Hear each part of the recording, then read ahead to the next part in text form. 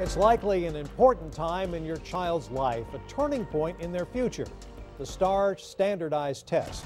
But many parents and teachers say the stakes are too high with these end-of-course exams, so last legislative session, lawmakers worked to lighten the load. This year, they cut the number of high school end-of-course exams needed to graduate from 15 down to 5. But nearly a fifth of Texas students still failed at least one of those tests. We took a closer look at the scores and made sure the lawmakers on those important education committees have the evidence they need to reevaluate the system ahead of next year's session.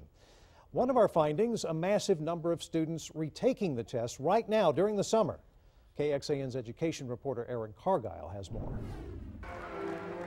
If students want to make it here, there's one thing they must master. So now we're going to work on this one together.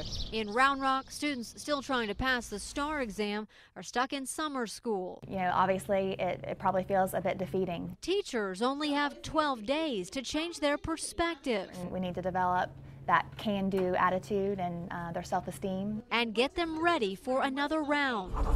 These fifth graders have already failed the reading STAAR test twice. Passing it along with the math test is a must to move on to middle school.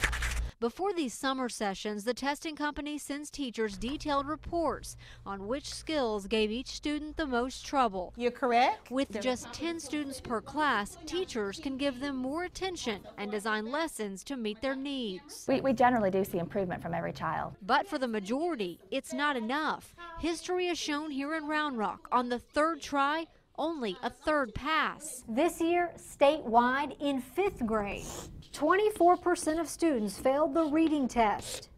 21% failed the math. Eighth grade is the next time a student must pass both the math and reading test to move on to the next grade. 21% failed math.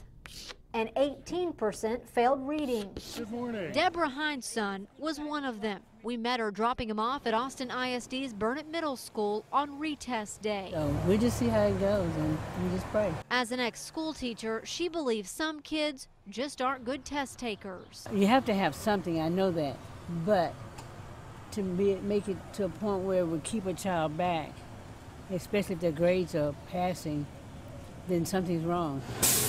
Erin Cargile, KXAN News. Now, if Deborah's son does not pass, his teachers and the principal will meet to decide if he should go on to the 9th grade or be held back.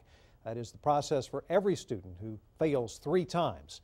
Once students are in high school, they still have to pass 5 end-of-course exams or they will not get a diploma.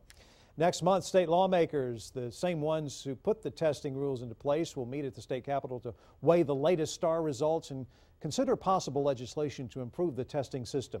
KXAN will be at that meeting and will stay on top of this story for you.